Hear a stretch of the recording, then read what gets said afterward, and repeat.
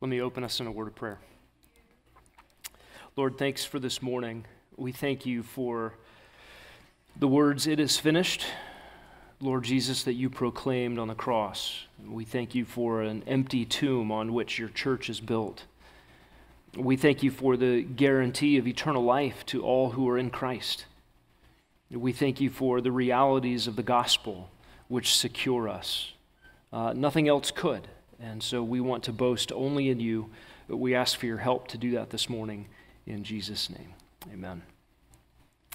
Well, it is October, which means it is Reformation Month, if we can declare it so. And this is a 5-Sunday month. It is fitting for us in Equipping Hour to look at the 5 slogans of the Reformation. Scripture alone, grace alone, faith alone, in Christ alone, to the glory of God alone. As I came into the parking lot this morning, I noticed one license plate holder says Soli Deo Gloria. That is an appropriate slogan for all of us who hold to that no boasting clause of the gospel. That we come to God on the basis of His grace, by faith, in Christ, to His glory. And all of that tagged with this word alone. This morning, we're looking at Solus Christus, or the Reformation slogan of in Christ alone.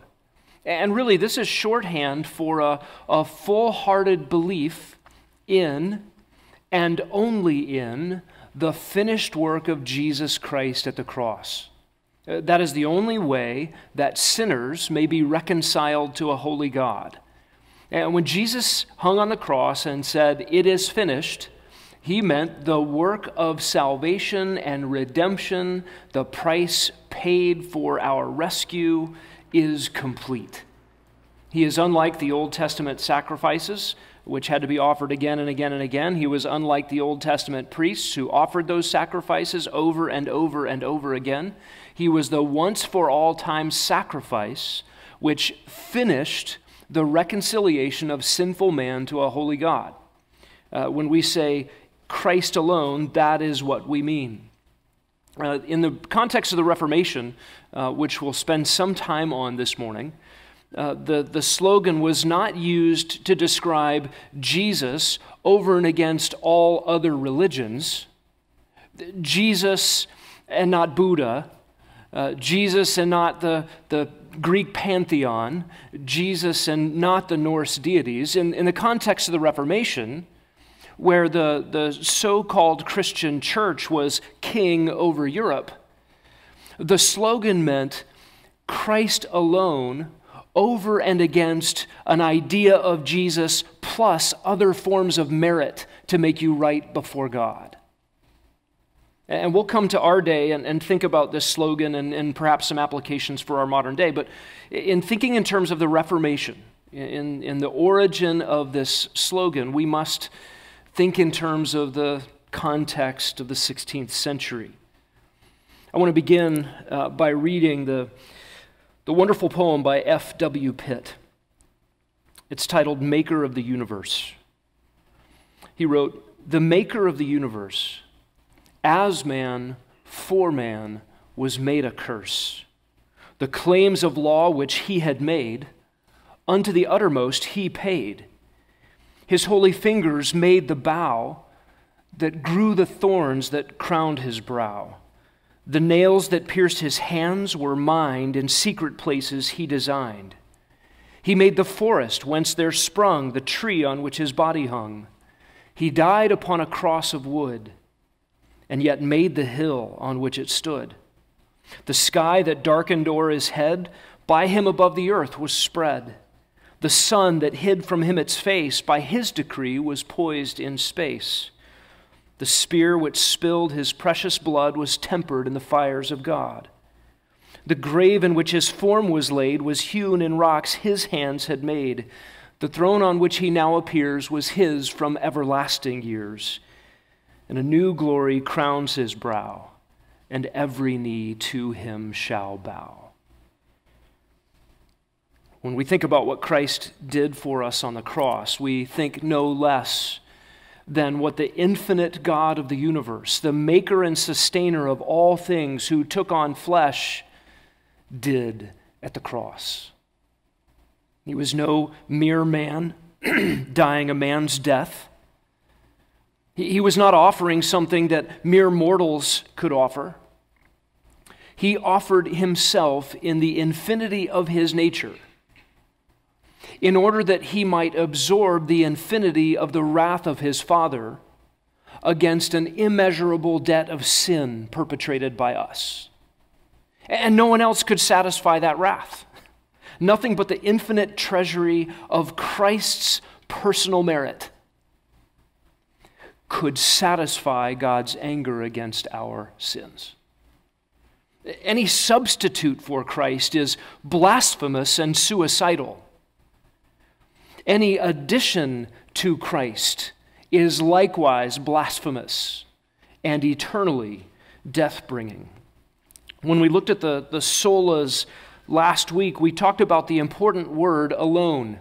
And remember that Scripture plus something, Scripture plus the magisterium of the medieval period, destroys Scripture. Grace plus merit destroys grace. Christ plus anything or anyone else destroys Christ. Faith plus works destroys faith. And glory to God plus some glory for others who have a part in this thing destroys glory to God. In other words, the word alone is critical to this because it encapsulates the very idea of the uniqueness and exclusivity of the gospel. You don't have the gospel when you add to it.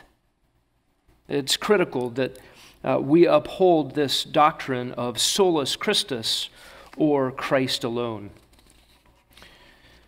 The issue of Christ alone is ultimately a statement of the sufficiency of the once-for-all-time work of Christ accomplished at the cross. Its relationship to the other solas are important. Scripture points to the satisfactory work of Christ. Our grace alone, which comes from God in the gospel, only comes to us through the shed blood of Christ. Our faith must be not faith in faith or faith as an idea or just positive vibes, but actual faith in the finished work of Jesus Christ. And according to Philippians 2, it is on the basis of his humiliation that Jesus will be exalted and receive glory. To him be the glory because he was the servant who suffered. These things all relate to the cross of Christ. I want you to turn in your Bibles to the Bible's testimony to solus Christus, Christ alone. Turn to John 19 as we begin.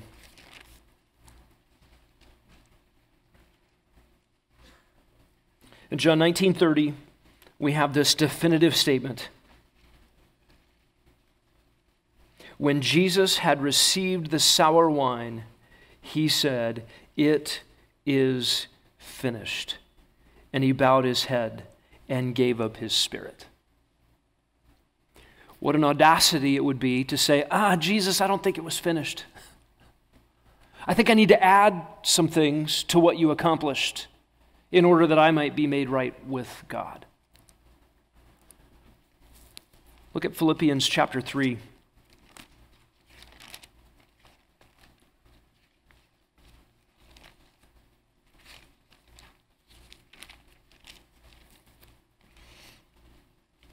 This is Paul's own testimony. Paul, previously Saul, was a Pharisee, a persecutor of the church, one who rejected Jesus as the Messiah until Jesus saved him. And then he writes these sobering words. Verse 1, "To write the same things again is no trouble for me, and it safeguards you. Beware of the dogs, the evil workers. Beware of the false circumcision. For we are the true circumcision who worship in the Spirit of God and we glory in Christ Jesus, and we put no confidence in the flesh. Though I myself might have confidence even in the flesh, if anyone else has a mind to put confidence in the flesh, I far more." And listen to all the things Paul could put forward as human merit before God. Circumcised the 8th day. followed the rules from before he was able to even have a will to do so. Of the nation of Israel, the right pedigree. Of the tribe of Benjamin, beloved nationally, a Hebrew of Hebrews. He was top-notch in his group of chosen people. According to the law, a Pharisee, strict adherence to the rules. As to zeal, a persecutor of the church. His was no empty religion. He felt it. It burned in his heart to the point that he acted on it. As to the righteousness found in the law, found blameless. Before men, who could accuse Paul of being a lawbreaker? And he says, verse 7, but whatever things were gained to me, these I have counted as loss for the sake of Christ. More than that, I count all things to be loss in view of the surpassing value of knowing Christ Jesus my Lord, for whom I have suffered the loss of all things. I count them but rubbish, so that I may gain Christ, and may be found in him, listen to this, not having a righteousness of my own derived from law, but a righteousness that is through faith in Christ, the righteousness which comes from God on the basis of faith, that I may know him and the power of his resurrection and the fellowship of his sufferings, being conformed to his death, in order that I may attain to the resurrection from the dead. Not that I have already obtained it or become perfect, but I press on so that I may lay hold of that for which also I was laid hold of by Christ Jesus. Do you hear how Paul contrasts any glory that could go to him or any merit that could come from him over and against all that is in Christ? They are diametrically opposed. You can't have some glory for Paul and glory to Christ. You can't have some merit from Paul and say, I need a righteousness not of my own, not derived from the law, but the righteousness of God.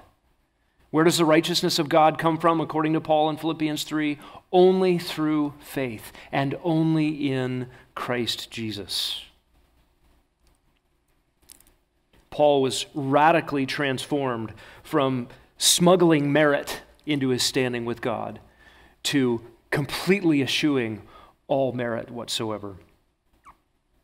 In one sense, the whole Bible is the declaration of Christ alone, for most of it anticipates, declares, or reflects on the cross work of Jesus Christ. This truth is simple and it is deep. The answer is Jesus. The answer will always be Jesus.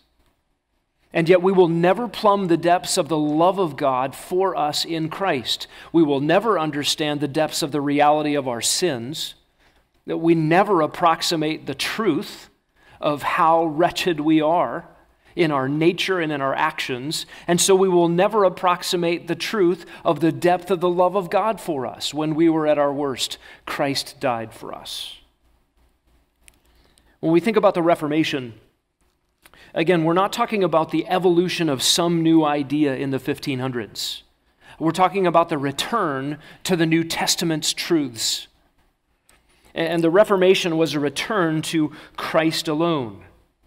And just by way of contrast, I want to set the context for us a little bit in placing ourselves in medieval history, placing ourselves at the time of the Reformation, and what were those things that Solus Christus was a slogan against?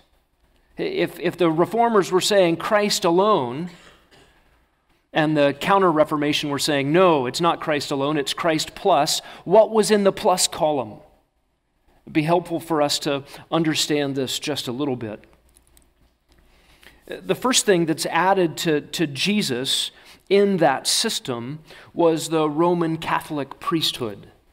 The Reformers proclaimed the New Testament doctrine of the priesthood of all believers. As redeemed, we are priests unto God. That means we are living sacrifices. We have direct access to God through Jesus Christ. God dwells in us. Our bodies are the temple. The altar on which sacrifices are to be laid is the whole course of our life, Romans 12, 1 and 2. And yet the Roman Catholic Church went back to Old Testament pictures and terminologies to describe our relationship to God that had to be mediated through priests, through altars, through continual sacrifices and ceremonies. Think about that. Where do we get the idea of the priest in the medieval period? That comes from Mosaic law. That's Old Testament terminology. That had been done away with by the rending of the curtain, opening the way by the blood of Jesus for direct access for believers to God with no mediation through a priesthood. And then it was demolished physically by God in AD 70 when he flattened the temple through a Roman general. It has never been rebuilt to this day. The priesthood is over.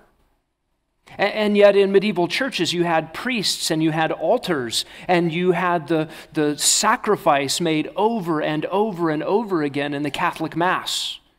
The Catholic Mass is not like our practice of communion. We practice communion as a memorial. Do this as often as you do it in remembrance of me, Jesus said.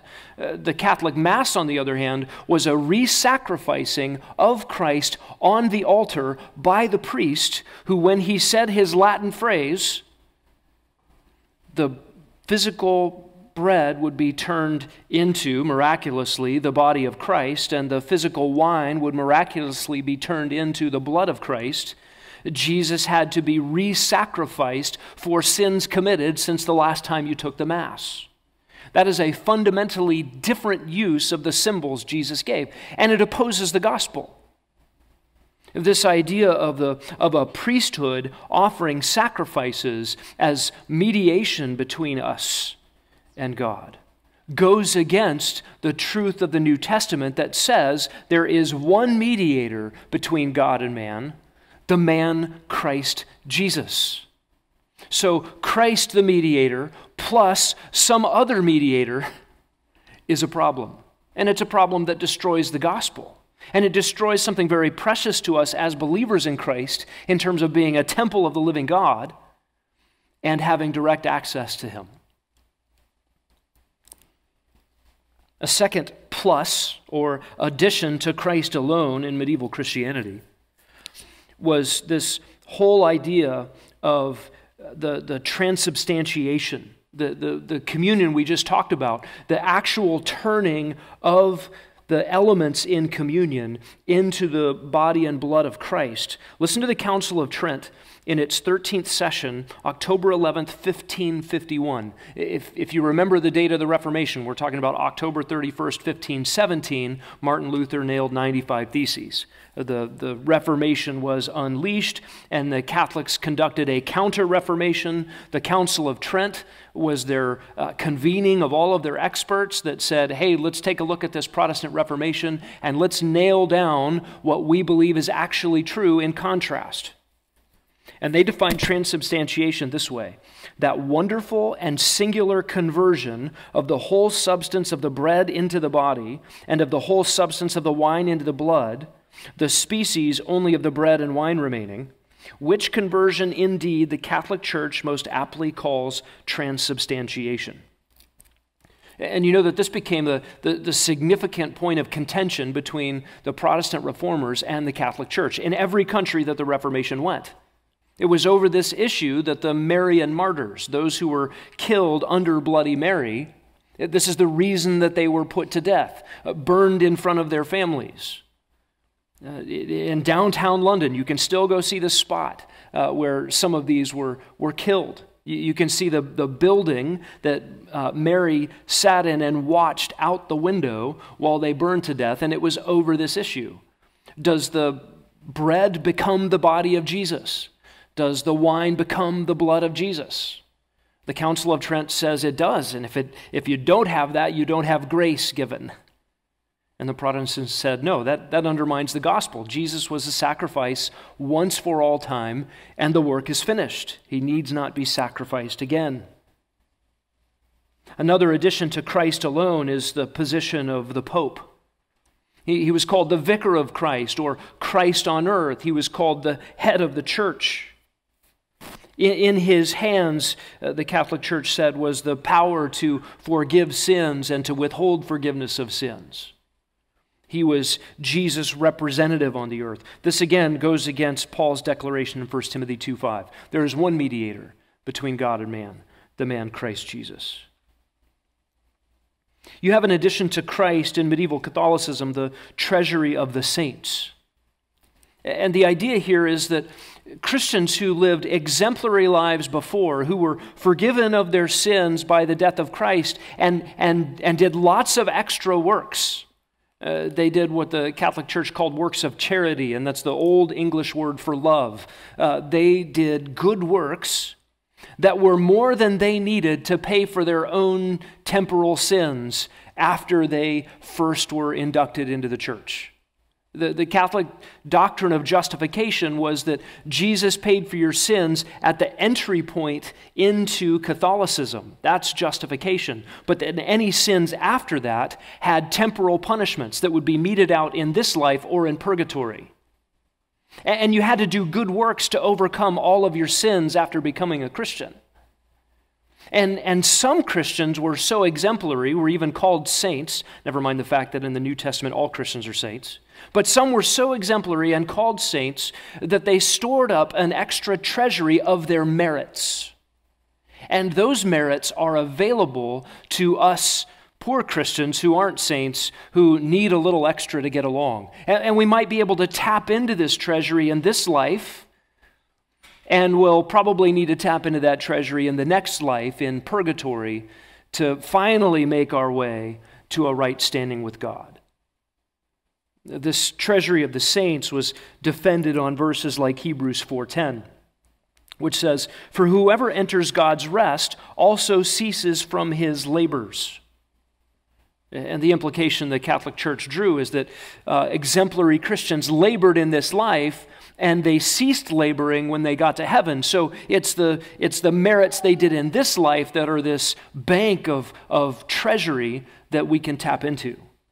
Revelation 14:13 says, "Blessed are the dead who die in the Lord henceforth. Blessed indeed, says the Spirit. They rest from their labors, and their deeds follow them." In other words, saints in this life did good deeds here, and when they die, they can't do any more.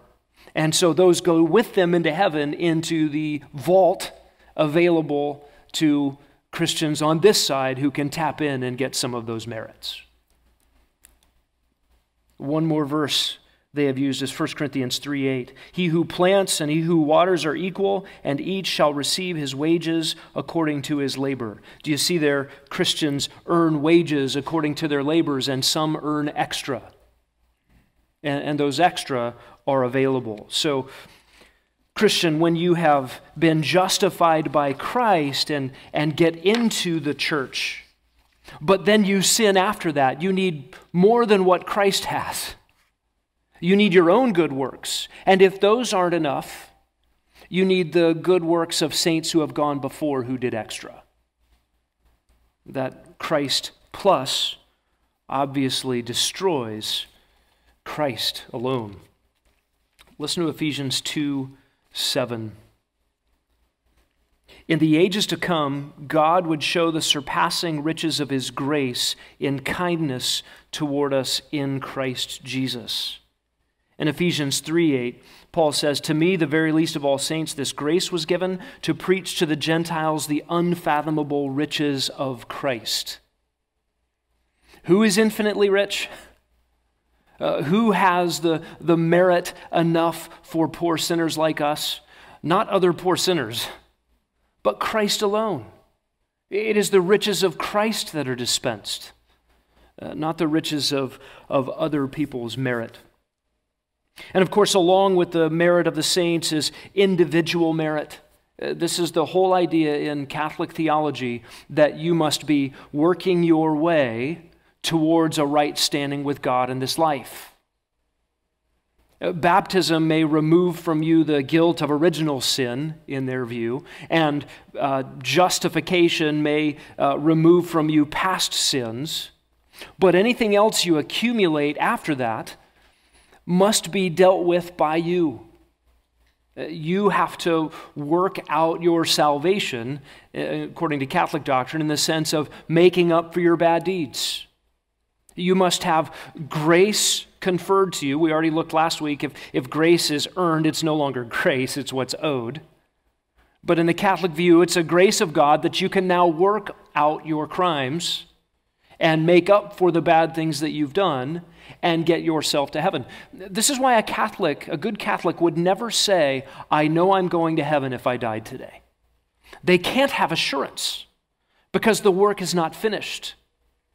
In fact, they would claim that it is arrogant to have assurance of your salvation. Eternal security is a proud doctrine that Protestants hold.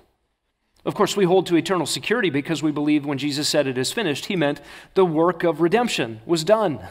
There's nothing for us to add. But Catholics very clearly believe, no, you must add, and you cannot claim it's done because you're not dead yet and you're always in process. This is why the language between a forensic declaration of righteousness, we talked about last week, is different than the phrase making righteous. And we have to be careful in our language here. We talk about Jesus making us righteous. I don't want to be too Catholic here. We need to talk about Jesus on the basis of Jesus' work, God declaring us righteous. He declares, Romans 4:5, the ungodly to be righteous on the basis of faith. Now, it is true that we are being made righteous in the process of sanctification. It is true that we will be absolutely and perfectly righteous in glorification. We will be made righteous. But when Catholics talk about being made righteous, they mean the process of salvation, whereby you're getting better and better and better by making your good works make up for your bad works. And as I said before, if you don't do enough of those, you need the treasury of the saints to make up for the gap, or some other things. They include in this prayers to the saints. If you grew up Catholic, maybe you wore the medallions or the amulets. Maybe you've had things in your house celebrating various church history heroes or the departed saints who in Catholic doctrine make intercession for us. And technically a Catholic would say, we don't actually pray to Peter. We're just asking Peter to pray for us. I think that distinction is without warrant. If you're talking to somebody who's dead, that is off limits in the Bible. You're not to do that. That is strictly forbidden in Scripture. And yet the Catholic claim is that offering prayers to saints or speaking to saints to invoke their prayers on our behalf is meritorious. That lighting a candle towards one of the saints is meritorious. It adds to your credit, and you need to keep adding to your credit. Years ago, Scott Demarest and I were in a Tibetan Buddhist monastery. And in the halls of this monastery, they burned yak butter wax candles. It had a very distinct smell. And the room's filled with smoke. And the idea behind these candles burning was the flame flickering on the wick in these candles was a prayer. It was a mechanical means of offering something to the deities. And all you had to do was light that candle, and the flame's movement would be doing the constant intercession on your behalf. And they had these prayer wheels.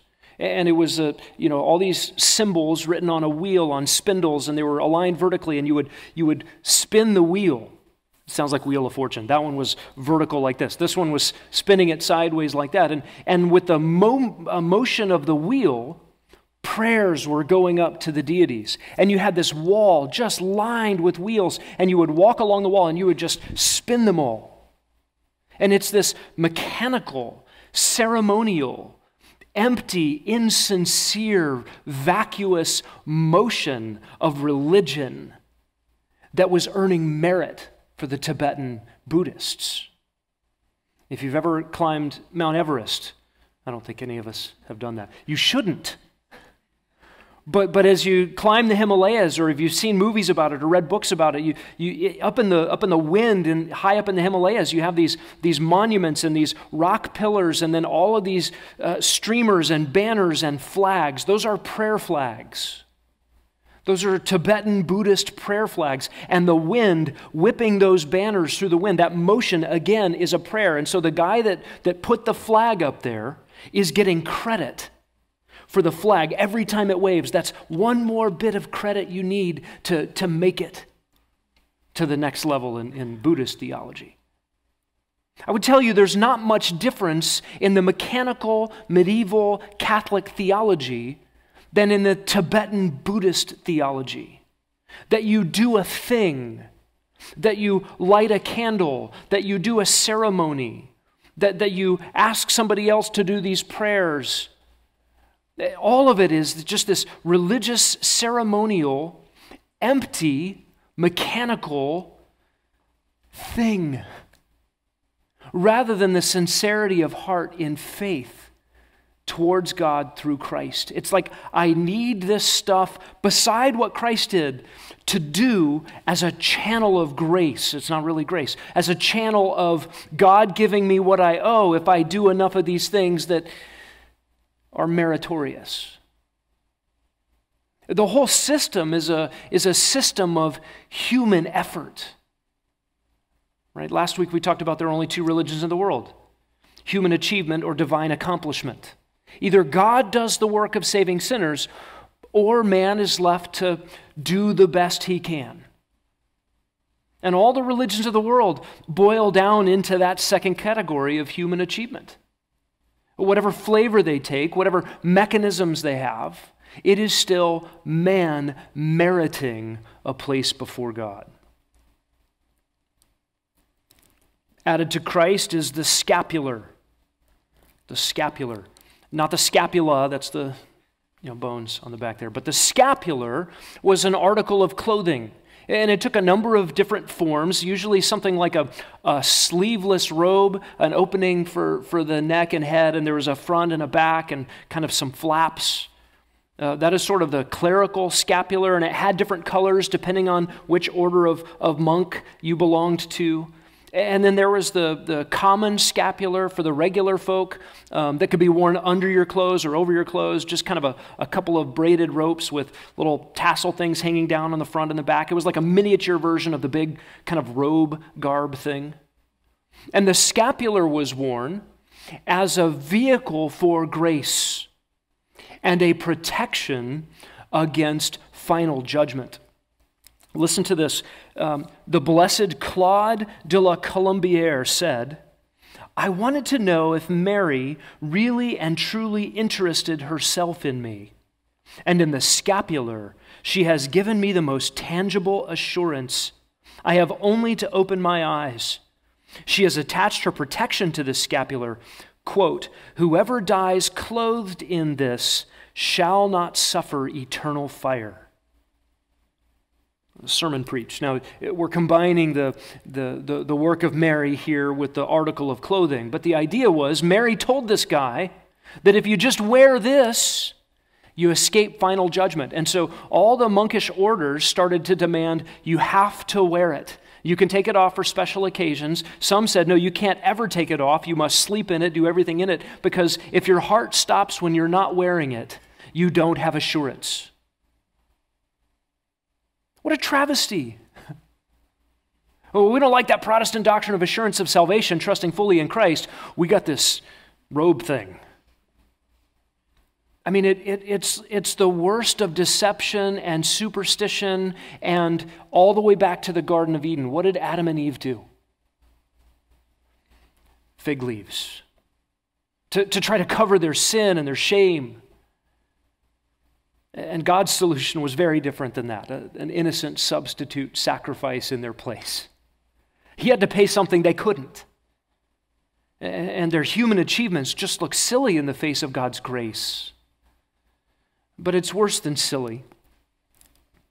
We move to indulgences. Indulgences, maybe something like what Martin Luther did on the Lateran steps at the church at Rome, climbing up every single step.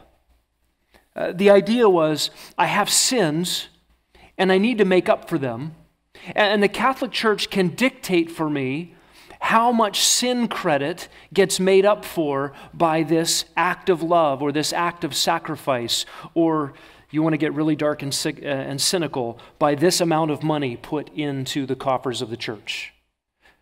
Now, that was the issue in Luther's day. You remember, they wanted to run a building campaign for St. Peter's Basilica in Rome.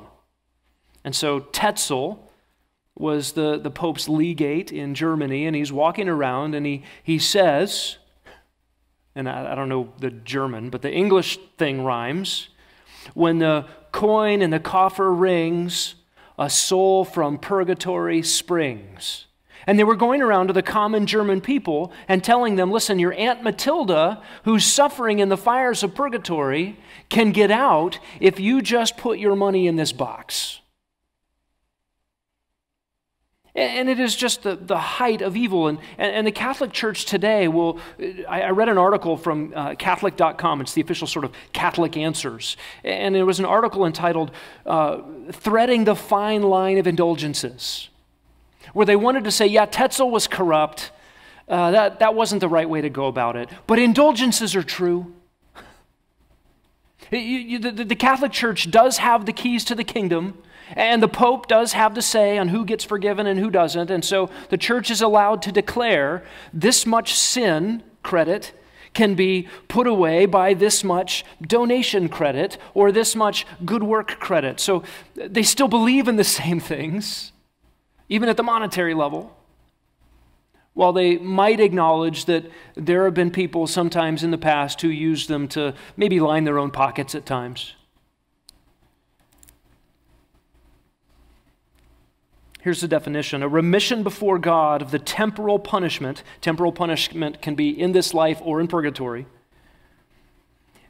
A remission before God of the temporal punishment due to sins whose guilt has already been forgiven, which the faithful Christian who is duly disposed gains under certain prescribed conditions through the action of the church, which, as a minister of redemption, dispenses and applies with authority the treasury of the satisfaction of Christ and the treasury of the saints. Do you see that? You access the merits of Christ and you access the merits of other Christians who have gone before by doing whatever the church tells you to do to wipe away some of the discredit of your sins.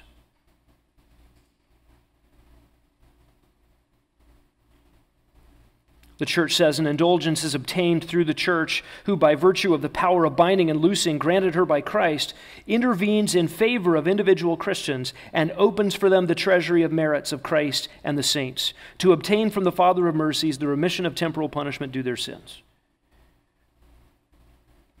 At the Council of Trent, again, that is the counter-reformation in the 1500s by the Catholic Church.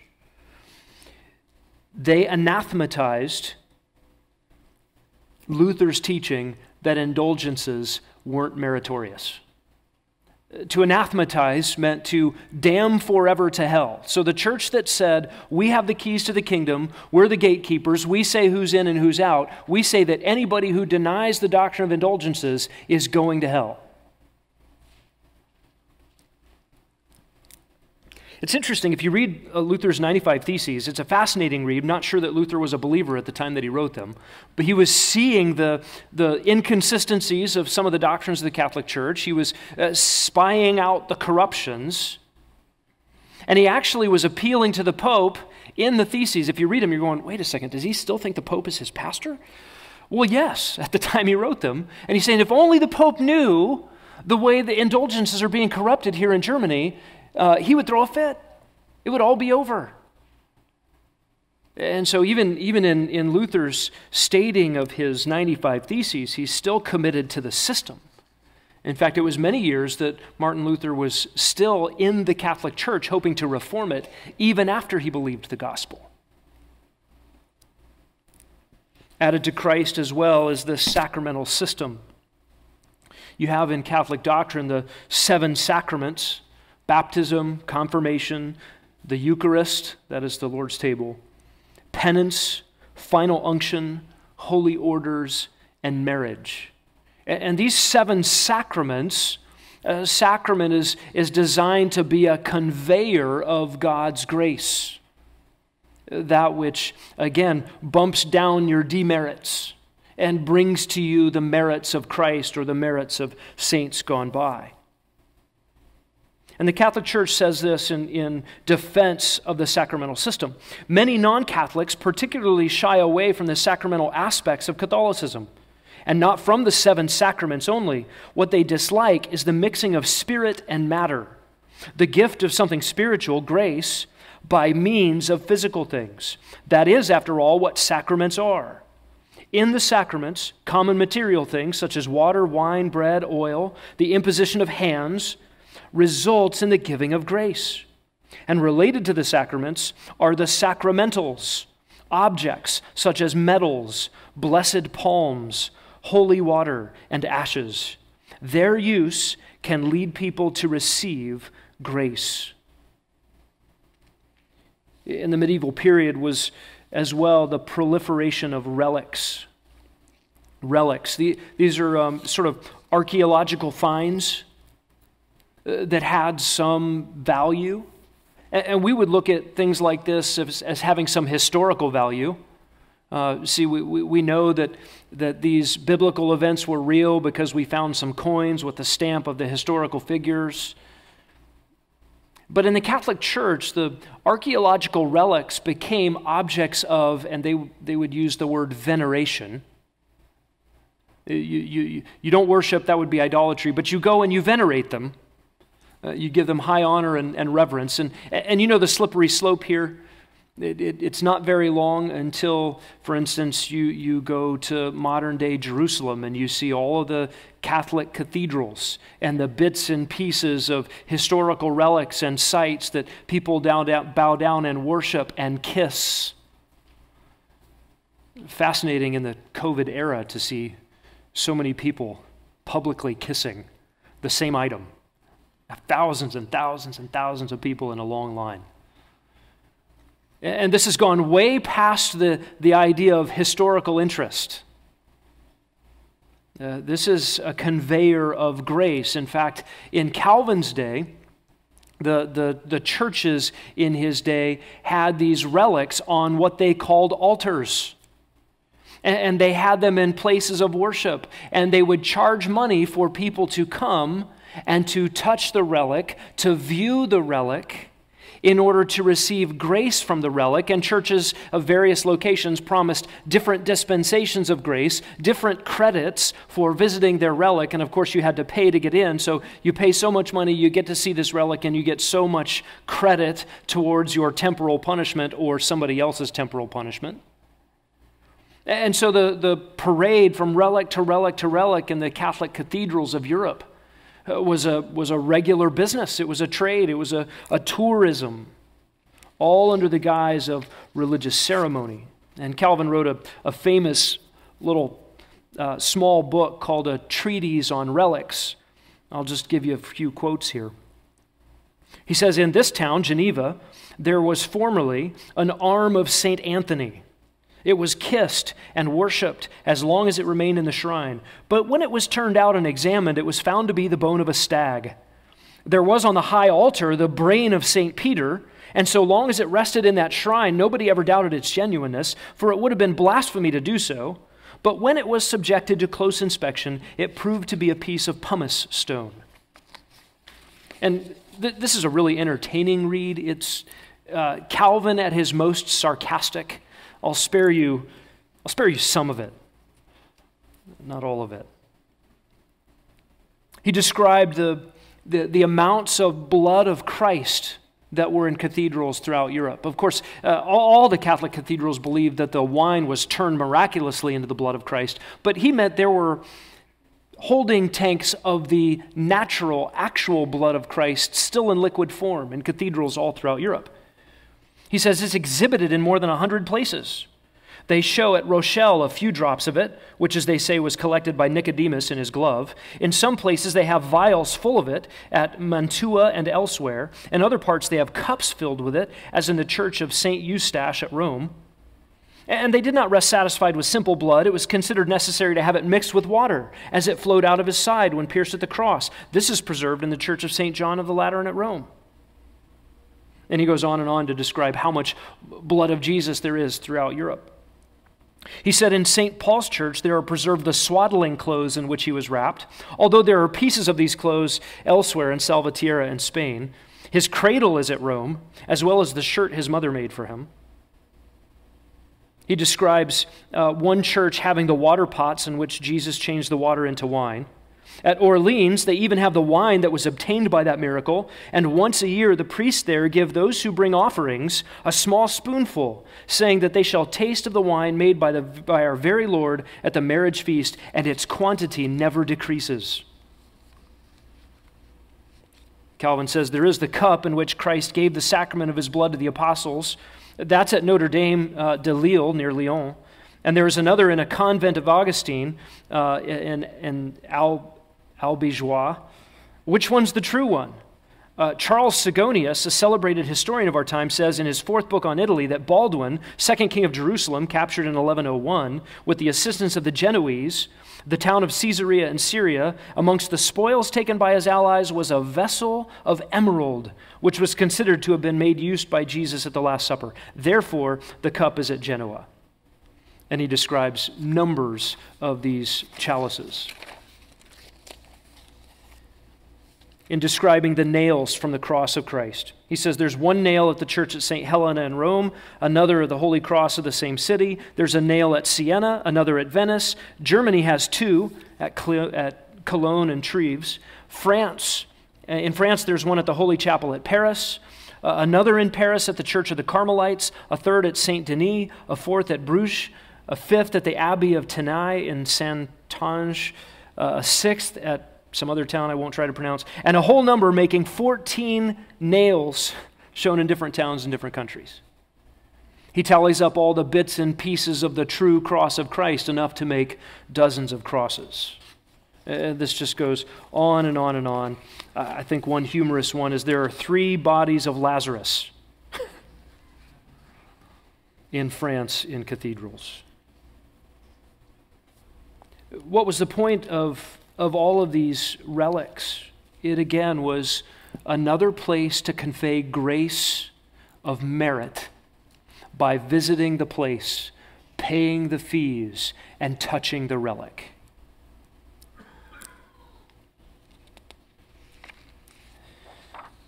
There is, of course, the blasphemous doctrine of Mary as co-mediatrix and co-redemptrix. This view was popularized in the 20th century by Pope John Paul II, although it was held for many centuries prior. And the idea here is that Mary suffered too, just as any mother would suffer when her son was suffering, and so the suffering of Mary is vicarious. In Catholic doctrine, the idea of the Immaculate Conception, we might think, well, yeah, the conception of Jesus in Mary's womb was immaculate. What's wrong with that? By immaculate conception, Catholics mean Mary was conceived without sin. And then the assumption of Mary is that she didn't die. The other Catholic doctrine is that she remained a virgin all her life. Well, all of this goes against the New Testament. Mary herself proclaimed, "I need a Savior," and his name is Jesus. And now the whole idea of Mary is elevated to the level of co-mediatrix. She mediates for sinners to God. You know, if you're a Protestant, you think Hail Mary is just a football play. A last-ditch effort in a vain hope against hope to win the game. The Hail Mary prayer, Hail Mary full of grace. What are they saying? They're asking Mary to mediate. And they do that because the God the Father, like the God of the Old Testament, is just this angry, vindictive God, and you just don't know what he's going to do. But thankfully we have Jesus who intercedes with his Father, who is just unpredictable. But thankfully also we have Mary to intercede for us because her Son will always do what she says. That is a vile doctrine.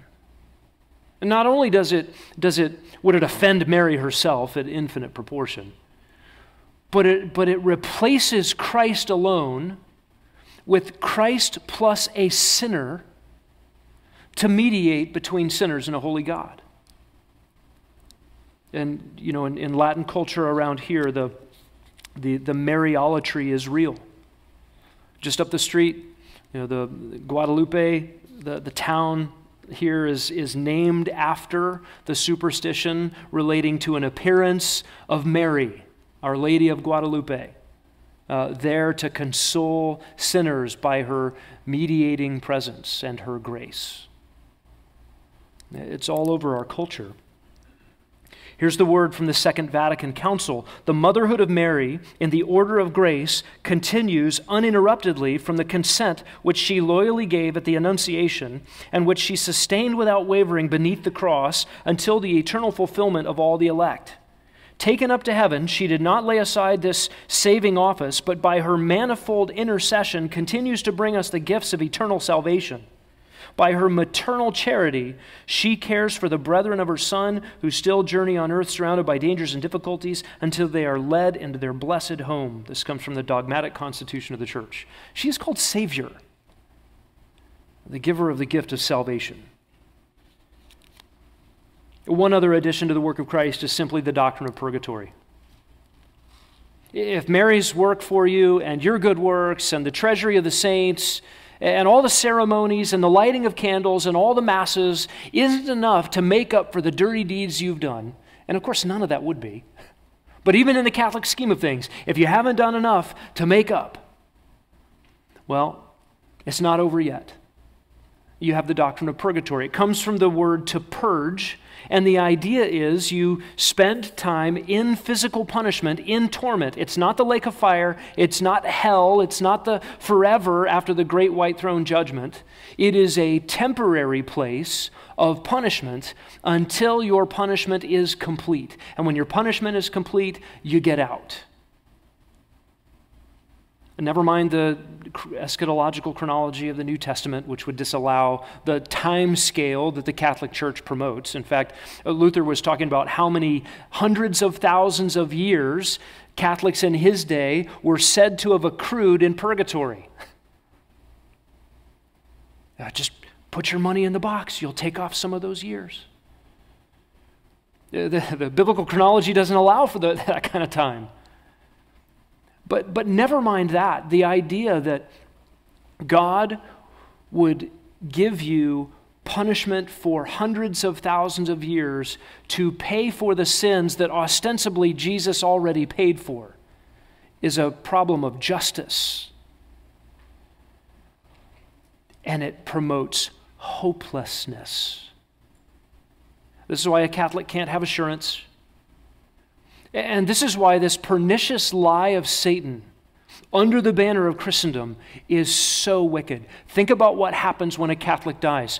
I'm going to give me the final orders. Give me the last rites. Give me the prayers. Give me the holy oil. I hope I've done everything right. Give me communion at the last second on the battlefield as I'm bleeding out. And then, at least I've got purgatory to look forward to. And what a tragedy when people who have not believed Christ, but believed all of these human inventions instead of Christ, sit under temporary judgment. Oh, the Bible's clear. There is temporary judgment. It's called Hades. It is the place of the departed spirits of the wicked who are not absent from the body, present with the Lord better by far. No, they are, as Jesus described in Luke 16, in agony in flame. And one day Hades will be emptied, and all the wicked dead there will be presented before Jesus at the great white throne in Revelation 20 and have all of their deeds read. They've not been purged. And what a wicked, pernicious deception from Satan that someone in Hades now has hope that I'll get out. And you think about the effects of that lie at the resurrection when they get a new body fit for eternal existence to go with their soul, only to show up at final judgment, having learned only then my sins weren't forgiven. My grandchildren praying for me and giving money to St. Peter's did nothing for me. None of my sins have been paid for. It's a tragic lie. Are you weary of this? 55 minutes of Christ plus? Can we just talk about Christ alone for a second? Here's a survey of the book of Ephesians. In Christ, we were chosen before the foundation of the world to be holy and blameless. In Christ, we have redemption through his blood. In Christ, we have forgiveness of trespasses according to grace. In Christ, we understand God's kind intention toward us. In Christ is the summing up of all things. In Christ, we were made God's inheritance. In Christ, we have hope. In Christ, we are sealed with the Holy Spirit of promise. In Christ, God employed the surpassing greatness of his power toward us. In Christ, we have been made alive. With Christ, we are raised up. With Christ, we are seated in the heavenly places. In Christ, we have become eternal beneficiaries of the riches of God's grace toward us. In Christ, we are God's workmanship. In Christ, we are brought near to God by his blood. In Christ, we are reconciled to God and to others. In Christ, we have access to the Father. In Christ, the church is fitted together and grows. In Christ, we are partakers of the promise of the gospel. In Christ, God's eternal purpose is carried out. In Christ, we have bold access through faith. In Christ, we are to mature. We learned Christ, Ephesians 4:20, in our entrance into the gospel. Truth is in Christ. We belong to Christ. In Ephesians 6:10, we are to be strong in Christ. By the way, according to the book of Ephesians, if you are not in Christ, where are you? You are dead in transgressions and sins. Fast forward 500 years plus. What does the modern church's need for solus Christus?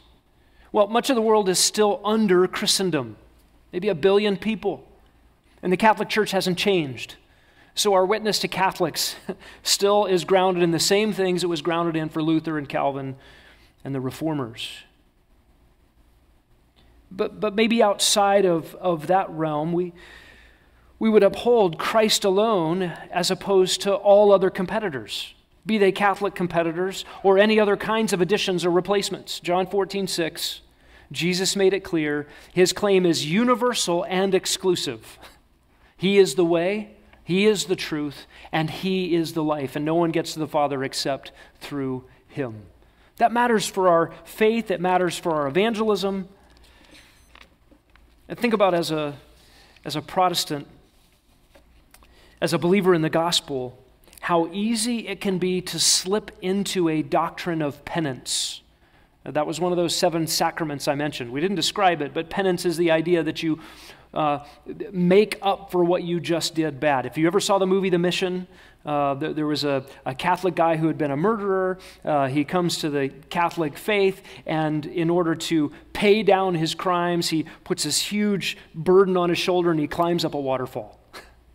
And he's just trying to make up for his sins with some mechanical thing. It's so easy for us, I think, in our flesh to replace repentance with Catholic penance.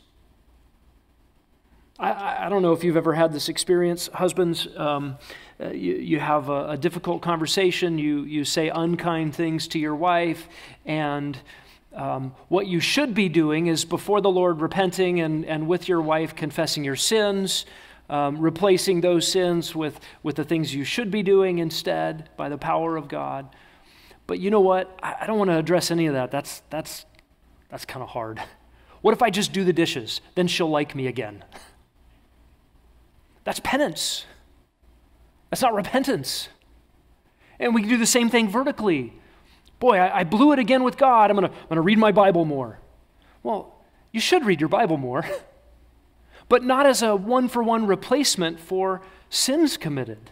The only one-for-one replacement for sins committed is faith again in the finished work of Jesus Christ at the cross. Now, that produces godly sorrow and godly repentance. Listen, we can have gospel presentations that neglect substitutionary atonement. If you leave out the Christ alone part of the gospel, you don't have the gospel at all. We can present the gospel in such a way that what we do drowns out the merits of Christ. Listen, it has to be crystal clear that our justification is solely only on the basis of Christ's work. That is the only basis for a sinner to be made right with a holy God. We run into the prohibition against getting glory or boasting when we have a gospel other than Christ alone. Let me give you one last modern implication for us for the doctrine of Christ alone, and it has to do with our comfort. Christian, you're going to sin, and you need comfort, and your comfort cannot come from a sacrament. It cannot come from someone else's merit. It cannot come from anything you could do to make up. Listen to the words of Octavius Winslow in his book, The Sympathy of Christ. He says, Christ was suffering as the sin-bearing, sin-atoning substitute for his church. For this, the waters were rushing into his soul. He was sinking in deep mire where there was no standing, into deep waters where the floods overflowed him. He was now by imputation bearing the exceeding sinfulness and malignity of sin, the bitter burning nature of divine wrath on its account, the assaults of the power of darkness, added to which was the withdrawment of all divine, sensible, and spiritual light and comfort for his soul. Beloved, behold your salvation. Your sins were on that sinless one. Your sorrow was sinking that holy soul. All this darkness and desertion was for you. He loved you, and he gave himself up for you. The simple, full belief of this will lift your soul above all sorrow and distress and alarm for sin. The divine Redeemer's soul bore all, absolved all, and exhausted all penal grief in the place and stead of his people. The punishment was his because by suretyship and transfer, the sin was his. He took our sins. He made himself answerable to divine justice on their account. Our sins being found upon him by imputation, when justice paused at the cross, she exacted from him the full equivalent, inflicted upon him the full penalty. Surely a divine and sinless Redeemer could only have met this demand. The sorrow then was his, the joy ours. Sin-distressed soul, look at the distress of Christ's soul and be joyful. Never shall your soul be as his, sorrowful unto death. Yours is a sorrow unto life. The burden of sin you now feel shall be as wings to your soul, bearing it to Jesus. The grief for your sin you now experience shall be the occasion of your deepest, holiest joy. There is everything in a soul sorrowing Christ to impress with joy, gladness, and hope the soul sorrowing sinner. The deep, fathomless grief of his holy soul utterly forbids the existence of despair on account of sin in the heart of a truly awakened, sensible sinner. After such sorrow as the Savior experienced, the chief of sinners, stricken with godly penitence, may hope. Remembering his soul travail, the sorrow unto death, think that when you, by one touch of his hand, one word of his mouth, one glance of his eye, he can heal, assure, and save you, that he will repel your approach, reject your plea, and refuse to pardon and accept you? Oh, no. Before you arrive at such a conclusion, you must ignore his sacrifice and regard the story of his dying agonies, his soul grief, his bloodshedding on the cross as fiction, a fable, a myth. It is a faithful saying and worthy of all acceptation that Christ Jesus came into the world to save sinners, of whom I am chief. We close with an anonymous poem. I sing my Savior's wondrous death. He conquered when he fell. 'Tis finished, said his dying breath, and shook the gates of hell. Lord Jesus, we give you all glory for inaugurating, authoring, processing, and finishing the work of our salvation. When those soldiers came to arrest you in the garden, you merely said, I am, and they fell back. None could conquer you. None could take away what you have finished. None could take out of your loving hands any of your precious ones for whom you bled. We trust fully and completely and solely in your finished sacrifice. To you be the glory. Amen.